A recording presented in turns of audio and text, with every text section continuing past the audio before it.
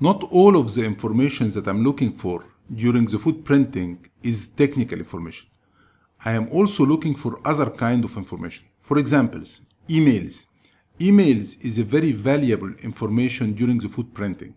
So if my target was easycouncil.org, if I'm able to get some employee in Easy Council emails, definitely this will be useful in social engineering and in other attacks as well. So how can I search for emails related to a specific organization? I can do that in Google, but it will take time. So I can go to Google and type here the organization at easycouncil.org, and I can start searching.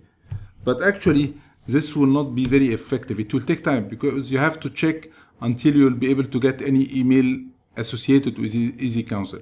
So it's not an easy process to do. But we have some tools that is searching online for any email associated with this specific domain. So let me show you one of the tools that we are using it frequently. It's very, very powerful tool. And it will go online and it will search for any email associated with this domain. The tools is a Kali Linux tool. So let's start using Kali Linux. We did explain on a previous section some brief about Linux in general, but even if you are new to Linux, I will guide you step by step and you don't have to worry about Linux. Linux is a very easy to use platform. So let me open my Kali Linux virtual machine and let me log in. And let me show you how to use the email harvest tool in Kali Linux. Email harvest tool is a Metasploit tools. So we need to launch Metasploit, which is a exploit framework. It's a small program inside Kali Linux, and it has many functions. It can scan the system, it can collect the email, it can hack the system. It's very powerful. We're going to use these tools during this course in many occasions. So I'm going to open a terminal here, and let me just change the size so it will be clear what I'm writing exactly. So I can go to view and zoom in, then zoom in one more time. And then we need to launch the Metasploit first, which is the framework. And from the Metasploit, we're going to need to run the email harvest tool. So I'm going to type msf console. This is how to launch the Metasploit. Another way for doing that is just to click on the Metasploit icon on the left of the screen. But since you are new to Linux, I want you to get used to the command line because it's more powerful.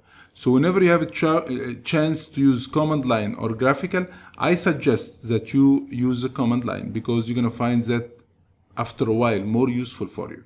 So it may take few seconds or couple of minutes until it loads all the content of the Metasploit. So let's wait until it finishes and see how to launch the program.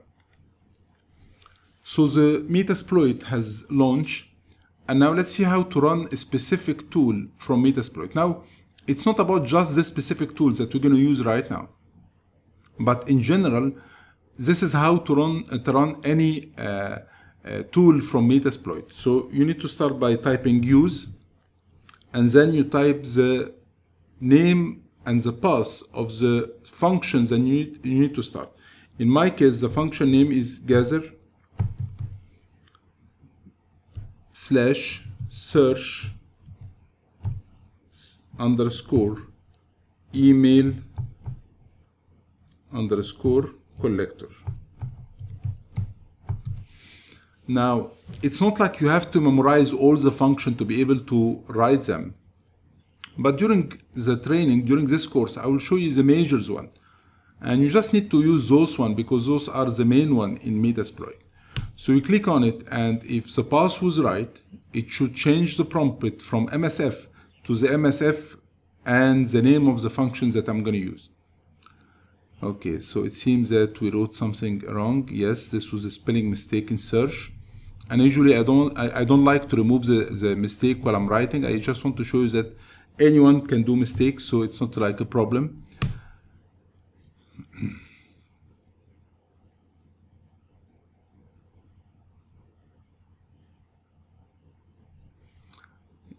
Okay, another spelling mistakes. I don't know what's wrong with me today. So gather, here you go.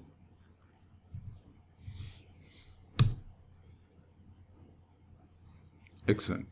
So the prompt has changed from MSF to the auxiliary, which is search email collector. Now, when you are using any of this this kind of auxiliary, usually some input need to be added here. I mean, if I use these tools, I need to tell him what kind of email I'm looking for, or which domain emails I'm looking for. So I need to specify the domains that he needs to search for. So what I'm going to do, I will type show options. Now, by the way, do not forget that Linux is case sensitive, and accordingly, all the commands that you are using should be small letters. If you are using capital letter, it will not be executed. Show options. And by typing show options, you can see that he will show you all the options needed to be able to run this auxiliary.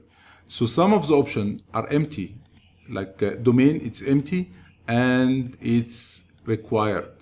While output, if you need to save the output in a file, it's empty, but it's not required. You can only have the output on the screen, or you can save it in a file. So those are the two values that I'm going to add, while the remaining options are already set, so I don't need to do anything. So how can I put here a domain, which is easycounsel.org? You just do that by typing set domain, and since domain is capital, you have to write it capital. Domain, and you put the domain name. In our case, it will be easycounsel.org. Here you go, and you can see that domain has changed. And what about, would you like to save the output in a file so later on you can check it? Yes, this would be a good idea, but it's not mandatory, but I prefer to do that. So set output to, for instance, I'm going to name that easycounsel.txt. So whatever output from the search, please save it to easycounsel.txt. And now I can double check the option. I can see if I missed anything or not. So show options, you can see now that the domain has changed to easycounsel.org, and the output of this command will be saved in easycounsel.org. Now, not necessarily that you have to put the same name. You can write any name you want in the name of the file. Now, to launch the auxiliary, you just need to type exploit. So now I want you to launch this specific function and see what result you will be getting. Now, we consider that easycounsel, it's the company who provides the ethical hacking training. So definitely they are a secure country, but you're gonna a secure company. But you're gonna see the amount of email that is available online for the employee who's working on easycounsel. And this can be badly misused. And we're gonna give you some example, not on easycounsel because we don't want to do anything illegal, but we're gonna see how when you're getting people email, organization email, business email, how that can be misused. So it will take a few seconds until he gathers all the information that he get, and here you go. See how many email I was able to capture that is related to easycounsel. Now, 100% that some of those email I can misuse, because not all of people working on easycounsel are technical people. Some of them are working in finance, marketing, PR, and I can send a malicious email, but for sure do not do that. I'm just giving you a proof of concept. But this is the emails that I was able to gather. And not just like that, also those email has been saved in my home folder under the name of easycounsel. So if you open easycounsel, your home folder, and you will find that all the email has been saved in this file. So this is how to collect email related to a specific organization, and using one of the auxiliary in Metasploit. And I wanted to get you familiar with Linux, Kali Linux in general, and Metasploit especially during the start of this course, because frequently we're going to use Kali Linux in different tools, so start getting familiar with.